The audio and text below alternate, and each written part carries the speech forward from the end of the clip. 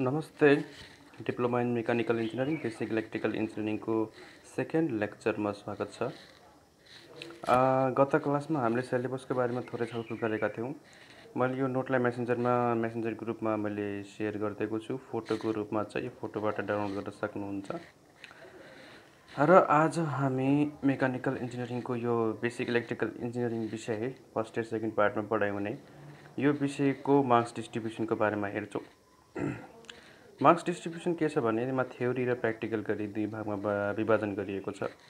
Theory internal एसेसमेन्टबाट मूल्याङ्कन गर्दा 20 मार्क्सको हुनेछ भने फाइनलमा बोर्ड इक्जाममा 60 मार्क्सको हुनेछ। 20 इन्टरनलमा हुन्छ र फाइनलमा 60 मार्क्सको हुन्छ। ठिक छ। र टोटल भनेको थ्योरीमा 80 मार्क्सको टोटल थ्योरी हुने गर्छ। ओके। प्र्याक्टिकल मार्क्स भनेको 10 मार्क्सको हुन्छ एसेसमेन्ट इन्टरनल र फाइनल हुन्छ 10 मार्क्सको। त्यसपछि टोटल 20 भयो। जम्मा कति मार्क्सको हुन्छ 100 मार्क्सको यो बेसिक इलेक्ट्रिकल इन्जिनियरिङ रहने गर्दछ। अब हामी च्याप्टर 1 को इन्ट्रोडक्सन पार्टको 1.1 मा जाउँ। यो 1.1 मा के छ? Concept of generation, transmission and distribution system of electricity in Nepal. सबैभन्दा पहिला हामीले के बुझ्नु पर्यो भने विद्युतीय ऊर्जाको बारेमा हामीले किन पढिरहेका छौँ, यो पढ्नुको आवश्यकता के छ, यसमा हाम्रो यो उद्देश्य के छ यो पढ्नुको। कि हाम्रो यो मैले फर्स्टमा एउटा सेन्टेन्समा मैले के लेखेको छु भने electrical energy is considered superior to all firms of energy such as chemical, hit, light, sound, mechanical र यिनी जति पनि एनर्जी छन् यिनी एनर्जी मध्ये इलेक्ट्रिकल एनर्जी के छ सबैभन्दा सुपेरियर उत्कृष्ट छ। र यो उत्कृष्टता के कारणले हुने गर्छ त? यो रिजन्सहरू मैले पोइन्टमा लेखिदिएको छु। 6वटा पोइन्ट छ कि चिपनेस, कि इलेक्ट्रिकल एनर्जी अरू ऊर्जाको तुलनामा सस्तो छ। यो ऊर्जाको जुन रूप छ यो रूपमा सस्तो पर्न आउँछ। इफिसियन्ट हुन्छ, एकदम यो यसको क्षमतावान हुन्छ, इफिसियन्ट, कन्भिनियन्ट हुन्छ, यसलाई प्रयोग गर्न पनि सजिलो हुन्छ। यो सजिलै यसलाई के गर्न सकिन्छ? नियन्त्रण गर्न सकिन्छ, कन्ट्रोल गर्न सकिन्छ। अनि क्लिनलीनेस, यो अरू ऊर्जाभन्दा यो के छ? स्वच्छ छ। त्यसपछि ग्रेटर फ्लेक्सिबिलिटी, यो ऊर्जाले मैले अरू ऊर्जामा परिवर्तन गर्न सक्छु। इलेक्ट्रिकल एनर्जीलाई मैले विभिन्न मेकानिकल, केमिकल, लाइट एनर्जीमा मैले यसलाई के गर्न सक्छु? कन्भर्ट गर्न सक्छु। जस्तै चिम बल्छ, बत्ती बल्नु पनि के हो त? इलेक्ट्रिकल एनर्जीलाई मैले केमा कन्भर्ट गरेको हो? लाइट एनर्जीमा। मोटर चल्छ, इलेक्ट्रिकल एनर्जी मेकानिकल एनर्जीमा कन्भर्ट भयो। काइनेटिक एनर्जी हुनसक्छ, जस्तै अब भेहिकल हुनसक्छ। पोटेन्सियल एनर्जीमा पनि कन्भर्ट गर्न सकिन्छ इलेक्ट्रिकल एनर्जीलाई। अब ब्याट्री चार्ज गरेर ब्याट्रीबाट पनि हामीले विभिन्न कार्यहरू गर्न सक्छौँ। भने इलेक्ट्रिकल एनर्जी ब्याट्रीमा पनि हुन्छ, सप्लाई लाइनमा पनि इलेक्ट्रिकल एनर्जी एसीमा हुन्छ भने ब्याट्रीमा डीसीमा हुने गर्दछ। अब भर्सेटाइल फर्म छ, यसको फर्म के छ? भर्सेटाइल छ, मतलब यो अरू फर्ममा कन्भर्ट हुन सक्छ र अरू फर्मको एनर्जीलाई पनि इलेक्ट्रिकलमा कन्भर्ट गर्न सकिन्छ, राख्न सकिन्छ, स्टोर गर्न सकिन्छ। ठिक छ। भनेपछि कस्तो खालको ऊर्जा भयो त यो? भर्सेटाइल खालको ऊर्जा भयो। माथि यिनी कारणले गर्दाखेरि विद्युतीय ऊर्जा सुपेरियर मान्ने गरिन्छ। यसैले विद्युतीय ऊर्जा नभने अब भविष्यको ऊर्जा हो। अनि यो जुन टपिक छ कन्सेप्ट अफ जेनेरेसन, ट्रान्समिसन र distribution system of electricity in Nepal. अब इलेक्ट्रिसिटीको बारेमा त थाहा भयो हामीलाई। पहिले यो इलेक्ट्रिसिटीको उत्पत्ति कहाँदेखि हुन्छ, कसरी हुन्छ? जेनेरेसन, सबैभन्दा पहिला जेनेरेसनको हेरौँ। जेनेरेसन भनेको इलेक्ट्रिकल एनर्जी जेनेरेट गरिन्छ by conversion of energy available in different firms from different natural sources or resources. जस्तै काइनेटिक एनर्जी अफ विन्ड। अब जुन हावाको प्रभाव छ, विन्ड टर्बाइनले, विन्ड एनर्जी सिस्टमले के गर्छ? त्यसलाई इलेक्ट्रिकल एनर्जीमा कन्भर्ट गर्छ। वाटर प्रेसर इन हिल्स, पानीको बहावले, हाइड्रो पावरले इलेक्ट्रिकल एनर्जी उत्पन्न गराउँछ। केमिकल एनर्जी इन फ्युल्स, जस्तै पेट्रोल डिजलहरूमा भएको केमिकल एनर्जी छ, त्यसको ताप छ, त्यो तापले के गर्छ? पिस्टनलाई अपरेट गराउँछ। पिस्टनलाई अपरेट गराएपछि साफ्ट घुम्छ, साफ्ट घुमेपछि जेनेरेटरलाई चलाउँछ, चलाएपछि विद्युतीय उत्पादन हुन्छ। भन्दैन हामीले जेनेरेसनको के छ त? हामीले के गर्छ त? यसले के गर्छ? कन्भर्जन गर्छ जेनेरेसनमा। कुनै पनि एनर्जीको फर्मलाई जुन नेचुरल सोर्सेसबाट आएको छ, प्राकृतिक स्वरूपबाट जुन ऊर्जा आएको छ, त्यो ऊर्जालाई यसले विद्युतीय ऊर्जामा परिवर्तन गर्दछ। ठिक छ। कन्भेन्सनल मेथड भनेको कस्तो भयो त? This method of power generation makes use of prime movers जस्तै डिजल इन्जिन, स्टिम इन्जिन, त्यसपछि gas turbines and hydraulic turbines for driving electrical मेसिन्सहरू drive गर्नको लागि अघि मैले उल्लेख गरेको जति पनि ऊर्जाहरू छन् ती ऊर्जाहरूले के गर्छ, ड्राइभ गर्छ। कन्भेन्सनलमा के हुन्छ भने मेन गरेर मेकानिकल प्राइम मुभर हुन्छ। यसलाई यो यस्तो खालको एनर्जीलाई हामी के गर्न सक्छौँ, कमर्सियलाइज गर्न सक्छौँ। कमर्सको धेरै अधिक मात्रामा उत्पादन गरेर यसलाई हामी बेच्न सक्छौँ र त्यहाँबाट आम्दानी गर्न सक्छौँ। त्यस्तोलाई के भन्छौँ हामी, कन्भेन्सनल मेथड भनिन्छ।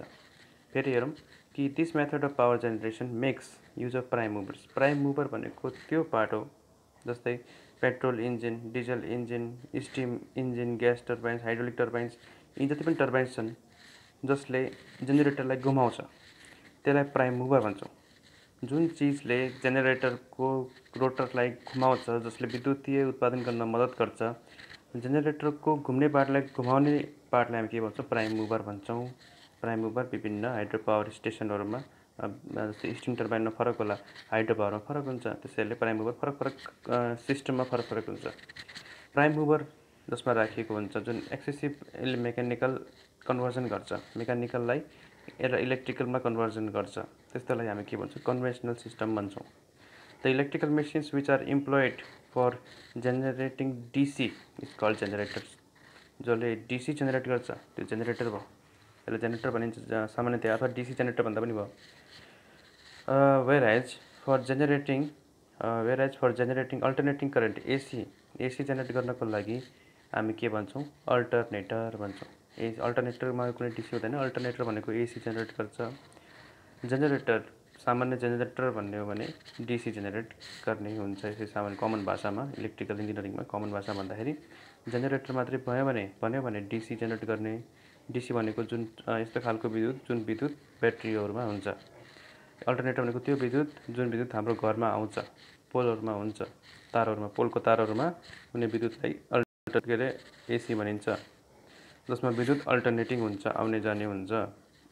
Most popular methods of generating electricity conversion method are hydro, thermal and nuclear. Hydro पावरको thermal, steam power plant, thermal power plant, diesel power plant, ठुल्ठुलो पावर प्लान्ट जति पनि छन् यो थर्मल पावर प्लान्टभित्र आइपर्छन्।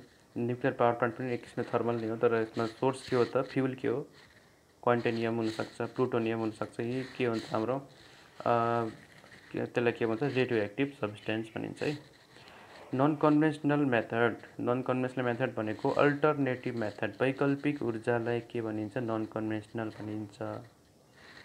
ठिक छ, जेनेरेसनमा यदि हामीलाई सर्ट नोट लेख्न आयो भने दुईवटा हामीले यो कन्भेन्सनल नन कन्भेन्सनलको बारेमा लेखे पनि पुग्छ। Alternative methods of generating electrical energy without the use of prime मुभर्सको use हुँदैन, are called non conventional method of power generation. जस्तै सोलर सेल्स अनि फ्युल सेल्स जुन फिक्स्ड हुन्छ, अनि थर्मो इलेक्ट्रिक जेनेरेसन जुन हिट एनर्जीलाई इलेक्ट्रिकल एनर्जीमा कन्भर्ट गर्छ, thermo ionic कन्भर्टर्स भन्ने हुन्छन्। सोलर पावर जेनेरेसन, माथिको सोलर सेल्स र सोलर पावर जेनेरेसन त्यस्तै हो। सोलरबाट कसरी गरिन्छ भने सोलरबाट वाटरलाई हिट गरेपछि त्यहाँबाट टर्बाइनलाई चलाएर इलेक्ट्रिसिटी निकाल्ने, त्यो लामो प्रोसेस हो। तर मेन के हो त, प्राइम कम्पोनेन्ट के हो त, ऊर्जाको सन हो। त्यही कारणले गर्दाखेरि यो के भयो त, अल्टरनेटिभ मेथडभित्र पर्ने भयो। र अर्को कुरा के छ भन्दाखेरि कि अनि विन्ड पावर पनि के छ त, यसमा अल्टरनेटिभभित्र नै आउने गर्छ। जियोथर्मल पनि अल्टरनेटिभमा आउँछ र टाइडल भनेको छाल, समुद्रको छालबाट पनि हामी विद्युत उत्पादन गर्न सक्छौँ। म्याग्नेटो हाइड्रोडाइनामिक यो अहिले आएको नयाँ खालको म्याग्नेटो हाइड्रोडाइनामिक एक्सपेरिमेन्टल हो। यो नयाँ खालको विद्युतीय ऊर्जा जेनेरेट गर्ने सिस्टम हो। यो पछि भविष्यमा विश्वभरि फैलिनेछ यो खालको सिस्टम। अनि they have a little commercial and industrial importance. यिनीहरूमा इन्डस्ट्रियल इम्पोर्टेन्स र कमर्सियल इम्पोर्टेन्स कम हुन्छ। कसको तुलनामा कसको तुलनामा कम, कन्भेन्सनलको तुलनामा। यो नन कन्भेन्सनल मेथड हो नि त, त्यसैले यो वैकल्पिक ऊर्जा हो। यो वैकल्पिक ऊर्जा भनेको नन कन्भेन्सनलभित्र पर्ने जान्छ। अब जुन नेपालमा भएको मेजर जेनेरेटिङ स्टेसन्सहरू भनेको कालीगण्डकी छ, कालीगण्डकी 144 मेगावाट, त्यसपछि मध्य Marsyangdi 70 megawatt, Marsyangdi 69 megawatt, Trishuli 24 megawatt, Sunkoshi 10 megawatt, Kulekhani 60 megawatt, Kulekhani 2 32 megawatt, चमेलिया 30 मेगावाट, अप्पर त्रिशुली 3 60 मेगावाट छ। अनि यिनी मात्रै होइन, अरू पनि छन्। अब हामीले अरू पनि हेर्न सक्छौँ। अहिलेको अवस्थामा सबैभन्दा ठुलो हाइड्रो पावर नेपालको भनेको कालीगण्डकी हाइड्रो पावर, जुन 144 मेगावाटको छ। अप्पर तामाकोशी 456 मेगावाटको अहिले अन्डर कन्स्ट्रक्सनमा छ, जुन लगभग 95% कम्प्लिट भइसकेको छ।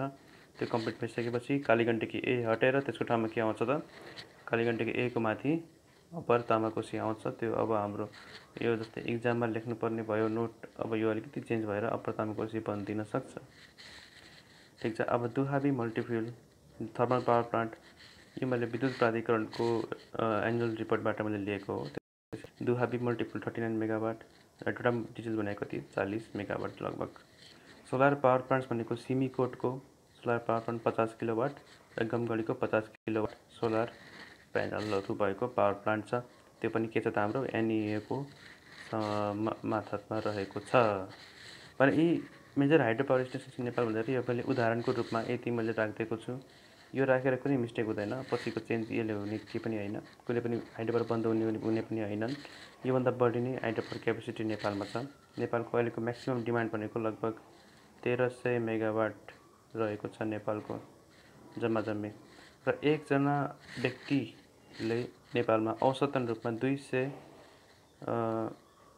किलोवाट आवर विद्युत प्रयोग गर्छ। किलोवाट आवर भनेको युनिट हुन्छ, 1 युनिट बराबर 1 किलोवाट आवर हुन्छ। त्यो हामी पछि बिस्तारै च्याप्टरहरूमा हेर्नेछौँ। अनि ट्रान्समिसन एन्ड डिस्ट्रिब्युसन सिस्टममा जाउँ। ट्रान्समिसन एन्ड डिस्ट्रिब्युसन सिस्टम भनेको electrical energy is generated at power stations, hydro, thermal and nuclear, which are usually situated far away from the load center. हो कि होइन? अब हाइड्रो पावर कहाँ हुन्छ? दुर्गम ठाउँमा हुन्छ। खोला नाला पनि दुर्गम ठाउँमा हुन्छन्, पहाडी एरियामा हुन्छन्। त्यहाँ अब हामीले रोड पुगेको पनि हुँदैन। अब बनाउँदाखेरि हाइड्रो पावर बनिसकेपछि त बन्नुभन्दा पहिले त्यहाँ रोड पुगाउनै पर्छ, ताकि त्यो सामान आवाज जावत गर्न सजिलो होस्। त्यसैले त रोड पुगाइन्छ। रोड पुगाएपछि त्यहाँ भएको त्यो उत्पादनलाई हामीले कहाँसम्म पुगाउनुपर्छ त, सहर गाउँहरूसम्म पुगाउनुपर्छ। यहाँ त्यहाँसम्म मात्रै सीमित नराखिकन त्यो विद्युतीय ऊर्जा विदेशमा पनि बेच्न सकिन्छ, भारत र चीनमा बेच्न सकिन्छ, त बङ्गलादेशमा पनि बेच्न सकिन्छ। बङ्गलादेशसँग पनि सम्झौता गरेको छ नेपालले। In order usually situated far away from the load centre. अब मानिदिउँ एउटा कुनै हाइड्रो पावर छ 144 मेगावाटकै कालीगण्डकी छ, जुन स्याङ्जामा अवस्थित छ। स्याङ्जाको दुर्गम ठाउँमा छ। त्यो विद्युतीय ऊर्जा स्याङ्जावासीले मात्रै प्रयोग गर्ने होइन, किनभने स्याङ्जावासीले मात्रै 144 मेगावाट भनेको त धेरै हो, फालाफाल। उनीहरूलाई त बस 500 किलोवाट भए पुग्छ। त्यहाँको बासिन्दालाई धेरै छैनन्। त्यहाँको बासिन्दालाई त्यति पुगेपछि बाँकी रहेको जुन विद्युत छ, त्यो बाँकी रहेको त्यत्रो फालेको विद्युत उनीहरूले के गर्छन् त, पठाउँछन्। कहाँ पठाउँछन्? सहरमा पठाउँछन्। त कसरी पठाउँछन् त? त्यो पठाउने सिस्टम के हो त? ट्रान्समिसन सिस्टम हो। ट्रान्समिसन सिस्टमले कसलाई दिन्छ? डिस्ट्रिब्युसन सिस्टमलाई दिन्छ, र डिस्ट्रिब्युसन सिस्टमले घर घरमा बाँड्छ। कसरी बाँड्छ? मैले डायग्रामबाट तल भन्न सकिन्छ। Transmission system delivers bulk power from power station to load centres and large industrial consumers. Transmission सिस्टमले के गर्छ कि बल्क भनेको अत्याधिक पावरलाई पावर स्टेसनमा पठाउँछ। पावर स्टेसनदेखि लोड सेन्टरमा पठाउँछ। लोड सेन्टर भनेको जहाँ लोड जोड्नुपर्ने छ, जहाँ बत्तीहरू बाल्नुपर्ने छ, जुन ठाउँमा हामीलाई लोड चाहिएको छ, त्यहाँ पावर उत्पादन हुँदैन। एन्ड लार्ज इन्डस्ट्रियल कन्ज्युमर्स, औद्योगिक कन्ज्युमरहरूलाई पनि हाई भोल्टेज चाहिन्छ, त्यसरी ट्रान्समिसनबाट नै पठाउने गरिन्छ। And डिस्ट्रिब्युसनको system is to deliver power from power station or sub station to various consumers. Transmission सिस्टमको परिभाषा र डिस्ट्रिब्युसन सिस्टमको परिभाषा यहाँबाट क्लियर भयो। Transmission system is the system which delivers bulk power from power station to load centers and large industrial consumers. Distribution system is to deliver power from power station or substation to various consumers. अब यहाँ पनि power station आउँछ, यहाँ पनि power station आउँछ। त्यसपछि अब यो डायग्रामबाट हामी हेरौँ। पावर हाउस छ, यहाँ छौँ पावर हाउस, जहाँबाट विद्युत उत्पादन भयो। पावर हाउसले 11,000 भोल्टमा विद्युत उत्पादन गर्यो। विद्युत विभिन्न भोल्ट गर्न सकिन्छ, 11,000 भोल्टमा गर्यो। नेपालको सिस्टम हो। 11,000 भोल्ट गएपछि अनि त्यसपछि सब स्टेसनमा पावर हाउसकै नजिक राखेको हुन्छ ट्रान्सफर्मर। ट्रान्सफर्मर के हुन्छ, कि त उसले भोल्टेज बढाउँछ कि त घटाउँछ। उसले के गर्छ, भोल्टेजले बढाउँछ, भोल्टेजलाई बढाएर पठाउँछ। जति लामो जति टाढा चाहिँ हाम्रो लोड छ, जति टाढा हाम्रो सहर छ गाउँभन्दा, त्यसैको आधारमा ट्रान्सफर्मरले भोल्टेजलाई बढाउँछ। टाढा मात्रै हुनु भएन, पावर पनि धेरै पठाउनु छ भने पनि भोल्टेज बढाउनु पर्ने हुन्छ।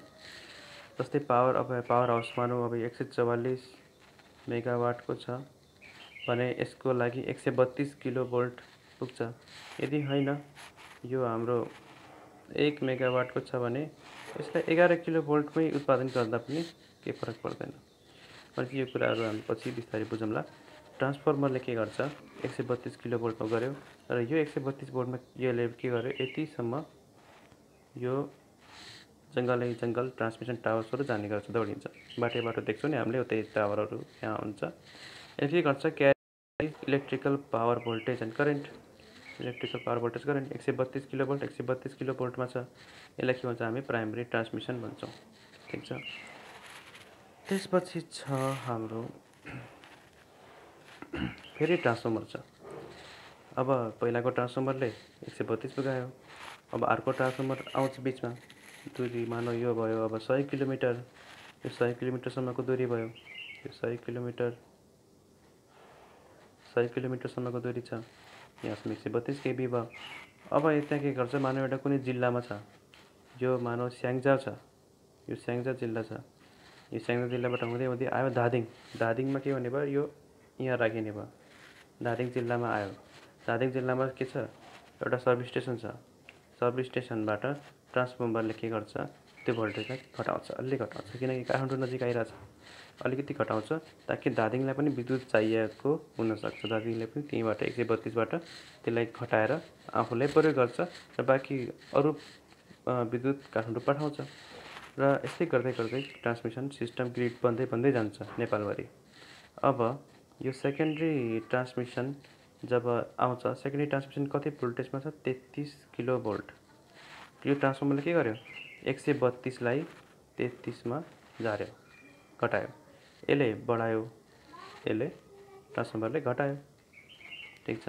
33 किलोभोल्टको ट्रान्समिसन कहाँ गयो त, उद्योगमा पनि गयो। 33 किलोभोल्ट खाने एउटा कुनै सिमेन्ट फ्याक्ट्री छ, त्यसमा गयो। अनि अर्को के छ, यतापट्टि अर्को ग्रिडमा आयो। अर्को ग्रिड भनेको अर्को सब स्टेसनमा आयो। यो सब स्टेसन यहाँ थियो एउटा जिल्लाको, अथवा त्यही जिल्लाको हुनसक्छ अथवा कहीँ हुनसक्छ जहाँ बढी मान्छेहरू बस्ती छ। यसलाई उसले के गर्छ, फेरि घटाउँछ, स्टेप डाउन गर्छ। यहाँ लेखेको पढ्ने, transformer reduces voltage step down second stage. First स्टेजमा यसले घटायो 33मा, सेकेन्ड स्टेजमा घटायो 11मा। अब यो के पार्ट हो त हाम्रो, 33 किलोभोल्टवाला पार्ट, यो हाम्रो सेकेन्डरी ट्रान्समिसन हो।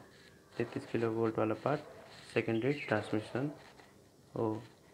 Primary transmission 132 kilovolt primary transmission, secondary transmission 33 kilovolt. अब त्यसपछि प्राइमरी डिस्ट्रिब्युसन आउँछ। प्राइमरी डिस्ट्रिब्युसन के छ त, 11 किलोभोल्टको प्राइमरी डिस्ट्रिब्युसन हुन्छ भने सेकेन्डरी डिस्ट्रिब्युसन हाम्रो घरमा आउने सेकेन्डरी डिस्ट्रिब्युसन भनेको 220 भोल्टको हुन्छ। यसरी भोल्टेज घट्दै आउँछ। कुनै उद्योगलाई 11 किलोभोल्ट चाहिएको छ भने उसले 11 किलोभोल्टमै बसेर लिन्छ।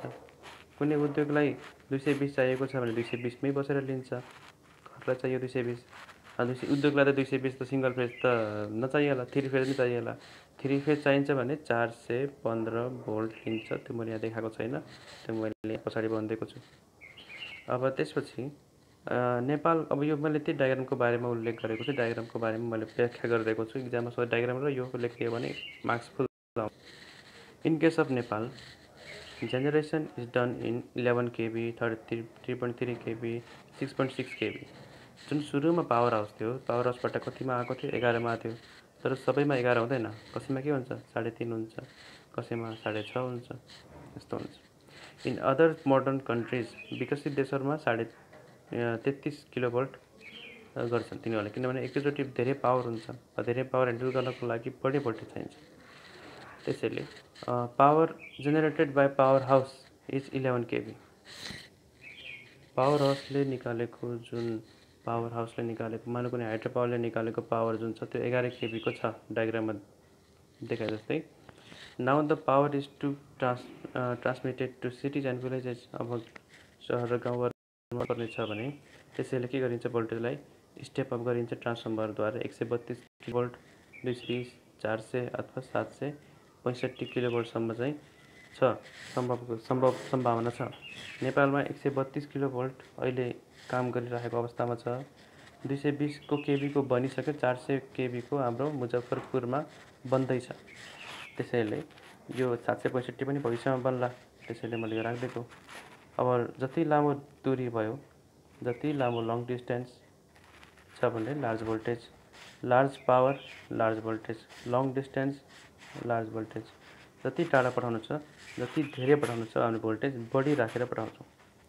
This transmission is called primary transmission. यसलाई भन्छ हामी प्राइमरी ट्रान्समिसन, 132 किलोभोल्ट वाला। सेकेन्डरी ट्रान्समिसन भनेको 33 र 132 वाला। यदि 132 प्राइमरी छ भने 33 सेकेन्डरी हुन्छ। यदि 220 प्राइमरी छ भने 132 सेकेन्डरी हुन्छ क्या। यदि 400 प्राइमरी छ भने 220 सेकेन्डरी हुन्छ। यदि 765 प्राइमरी हो भने 400 सेकेन्डरी भइदिन्छ। यसरी गर्दै गर्दै आउँछ भनेपछि। But in diagram we C 33 kV only depending upon distance of transmission. If primary is 220 kilovolt, secondary is 132 kilovolt, and so on. Now voltage for primary distribution is are 3.3, 6.6, 11. अब नेपालमा कुन प्रयोग गरिन्छ? 11। जुन हाम्रो यो पोल हुन्छ, यो पोल छ, पोलको जुन माथि 3टा तार यसरी गइरहेको हुन्छ नि, हो त्यो के हो? 11 किलोभोल्टको डिस्ट्रिब्युसन हो, प्राइमरी डिस्ट्रिब्युसन। सेकेन्डरी डिस्ट्रिब्युसन तब हुन्छ जब हाम्रो घरमा आइपुग्छ। हाम्रो घरमा तानेको लाइन के हो? सेकेन्डरी डिस्ट्रिब्युसन हो। Suitable voltage for secondary distribution is 415 volt, 415 volt और 230 भोल्ट। अब 415 भोल्ट र 230 भोल्ट भन्ने दुई किसिमको भोल्टेज भन्ने दिमागमा आउला, तर यो कुराकानी एउटै हो। 3 फेज छ भने 415, 3 फेज भनेको 3वटा लाइभ भोल्टेज हुन्छ, त्यसमा करेन्ट हुन्छ, एउटामा करेन्ट हुँदैन, न्युट्रल हुन्छ। त्यो के हो? 3 phase. 3 phase 4 wire. 3 phase 3 wire भने 3 फेजमा 3टेमा तार हुन्छ, लाइभ हुन्छ, एउटामा न्युट्रल हुँदैन। 3 फेज 3 वायर, 3 फेज 4 वायर लिने हुन्छ 415 मा। 230 भोल्ट भनेको एउटामा लाइभ हुन्छ, एउटामा न्युट्रल हुन्छ। हाम्रो घरमा आउने कुन हो? हाम्रो घरमा त तिम्रो घरमा यो एउटामा करेन्ट हुन्छ, एउटामा हुँदैन, एउटामा न्युट्रल हुन्छ। न्युट्रल भनेको नो करेन्ट, न्युट्रल भनेको अर्थिङ गरेको 0 भोल्टेज, त्यसलाई न्युट्रल भनिन्छ।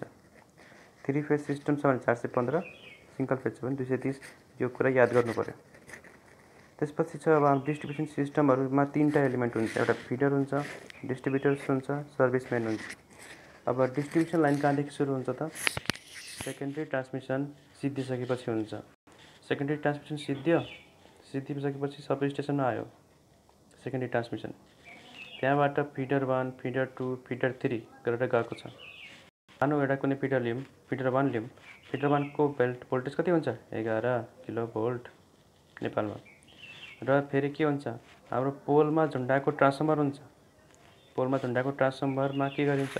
भोल्टेजलाई 11 किलोभोल्टबाट 415 अथवा 220 भोल्टमा झारिन्छ। अब त्यो झारेको भोल्टेज फरक ठाउँमा पठाउने गरिन्छ, ठीक छ? 220 भोल्ट फरक तरिकाले त्यहाँ डिस्ट्रिब्युट गर्ने गरिन्छ, नजिकको पोलमा अथवा एउटैको पोलको लाइनमा लाने गरिन्छ। एउटै पोल छ भने एउटै पोलको लाइनमा पालै लाने गरिन्छ, अथवा नजिक पोल बनाइदिएको छ भने त्यसरी लाने गर्न सकिन्छ। त्यही पोलमा रहेको जुन 220 भोल्ट हुन्छ, त्यहीँबाट हामी कहाँ जान्छ? त्यहाँबाट कहाँ जोडिन्छ? हाम्रो घरमा तार जोडिन्छ। घरमा जोड्ने तारलाई के भन्छ हामी? सर्भिस मेन भन्छौँ। हाम्रो यो ट्रान्सफर्मरदेखि पोलसम्मको जुन लम्बाइ छ, घरको नजिक आइपुग्ने बेलाको लागि भन्छौँ डिस्ट्रिब्युटर भन्छौँ। हामी सब स्टेसनदेखि ट्रान्सफर्मरसम्मको लागि 11 किलोभोल्टमा त्यो पोलको माथिपट्टिको 3टा तारलाई के भन्छौँ हामी? फिडर भन्छौँ। पोलको माथिको 3टा तारलाई फिडर भन्छौँ। पोलको मुनि जुन राखेको हुन्छ ठाडोमा, यसरी राखेको हुन्छ, त्यसलाई के भन्छौँ? डिस्ट्रिब्युटर भन्छौँ। हामीले घरमा जोड्ने तारलाई के भन्छौँ? सर्भिसमेन भन्छौँ। फेरि भन्छु म, माथिको तिनवटा के अरे तार जुन पोलको माथि हुन्छ त्यो के हो? फिडर। पोलको माथि नभनिकन पोल सँगसँगै भुइँ नजिक रहेको बिजुलीका तारहरू, नाङ्गा तारहरूलाई के भनिन्छ? डिस्ट्रिब्युटर। त्यसपछि हाम्रो घरमा यहाँबाट अनेक घरहरूमा जोडिन्छ। फेरि त्यो के हो? तार, तिनवटा तारहरू के हो त? सर्भिसमेन। यहाँ परिभाषा छ, फिडर भनेको conductors which connect service station to the areas to be fed by those stations. Feeder भयो। कति हुन्छ? 11 kV। यो पनि लेखिदिने। डिस्ट्रिब्युटर भनेको conductors from which numerous ट्यापिङ्स or for supply to consumers are taken.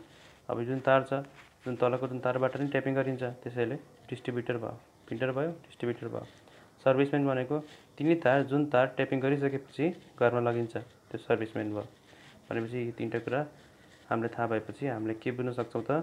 विद्युत हाम्रो घरमा कसरी आइपुग्छ र कहाँबाट आइपुग्छ।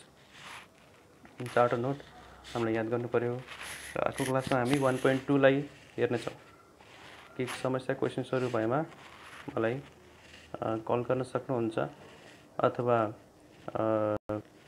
मेसेन्जरबाट भन्न सक्नुहुन्छ।